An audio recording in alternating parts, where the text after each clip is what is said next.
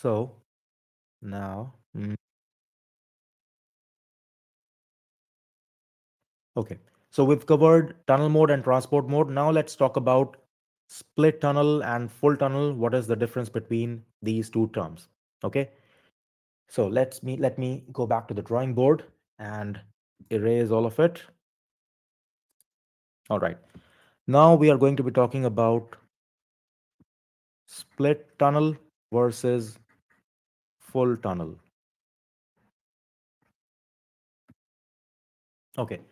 The thing to keep in mind about split tunnel and full tunnel is that there are two types of VPNs.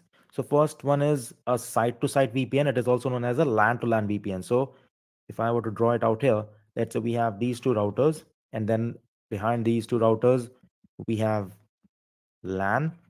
So these are the systems. And then this is the internet.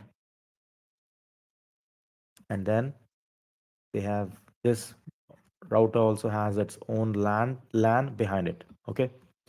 So let's say this is the, again, head office. This is a branch office. Okay.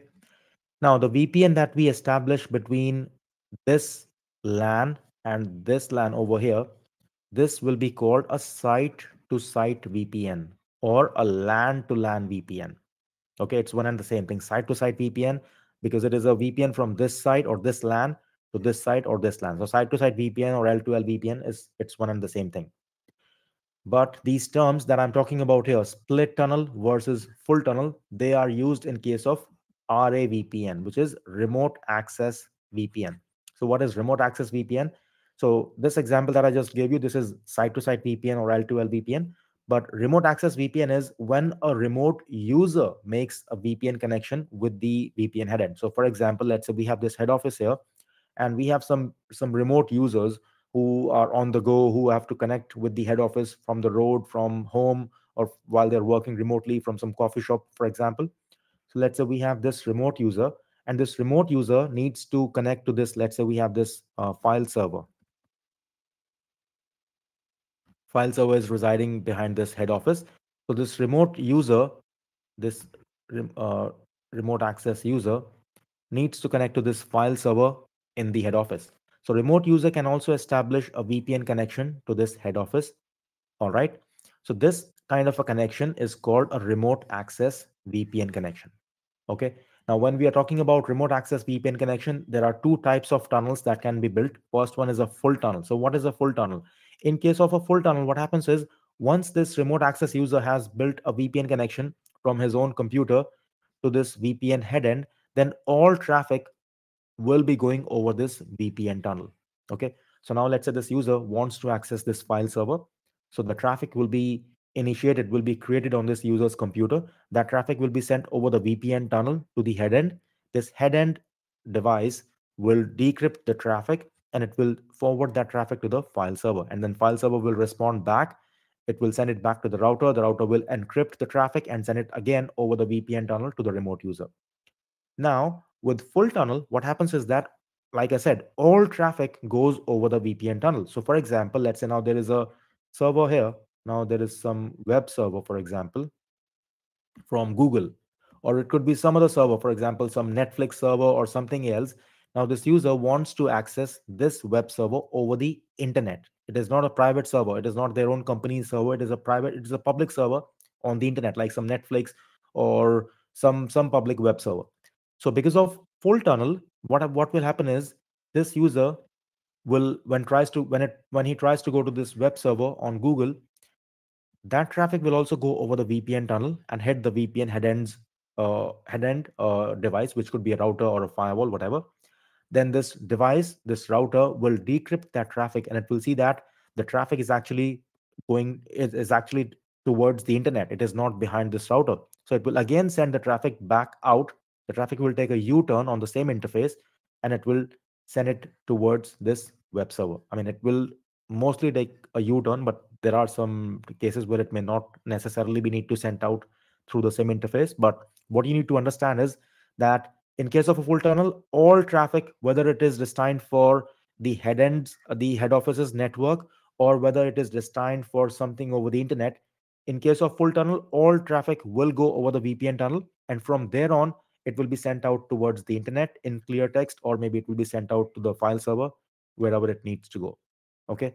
Now, as you can see here, there are some challenges that can come into that can be observed here, because now the access to this web server over the internet can be a little slower, right? Because in this case, instead of going directly towards the web server, the traffic is taking unnecessary extra hops, because it has to go over the VPN tunnel first, get decrypted, and then it will be sent to the web server. So it does add some additional delay, and it does add some extra overload for this router as well. All right. So this is full tunnel. So the opposite of full tunnel is split tunnel. So in case of split tunnel, you as the network administrator, you get to decide what travels over the VPN tunnel and what goes out in clear text directly to the destinations. So for example, let's say this file server network is 192.168.1.0/24. So this is the network that is behind this router. All right. And you know that when these remote access users connect to their VPN or VPN in the head office, they only need to access this network and nothing else, because all of their required resources are in this network. So as the network administrator, you can configure the VPN configuration in such a way that you tell the VPN router that only the traffic that is destined for this network must travel over the VPN tunnel. Any traffic that is not going to this network 192.168.1.0, that does not need to be sent over the VPN tunnel, and that configuration will actually be pushed to this computer here when this user is trying to connect the VPN tunnel. So next time when this user connects to this VPN headend, and if split tunneling is enabled, then when this remote user tries to access something in the 192.168.1.0 network, then that traffic will be sent over the VPN tunnel. But if it is trying to access some public web server, for example, web server which could have an IP address of, let's say, 30.10.2.5, which is the public IP address, which is not part of this network, then this will not be sent over the VPN tunnel. It will be sent in clear text and directly towards that web server. All right. So that is the difference between full tunnel and split tunnel, which is applicable in case of remote access VPNs. So let's go back to the mind map here and see what it says. So these terms are used with remote access VPN, where a remote end user is connected to the organization's VPN headend, like I said. So what is a full tunnel? Full tunnel means that once the remote user is connected to the VPN headend, all traffic originating from the user's computer will go over the VPN tunnel to the VPN headend. This means that even if the user is trying to access some resource over the internet bound traffic will still go over the VPN tunnel, reach the organization's VPN headend, and then go out to the internet. Okay. This is more secure because all traffic from users' computer is encrypted, but it can cause additional delay for internet bound traffic because of the longer path the traffic has to take. So what is sorry, one. So talking of split tunnel now, split tunnel means that once a remote user is connected to the VPN headend, only the traffic destined for organizations' networks residing behind the VPN headend goes over the VPN tunnel. And internet bound traffic continues to go out outside the VPN tunnel, just like it would if the user was not connected to VPN. Okay.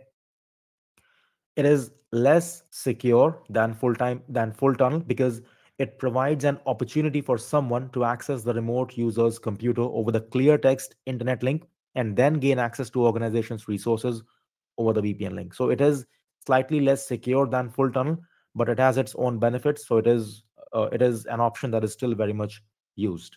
Okay.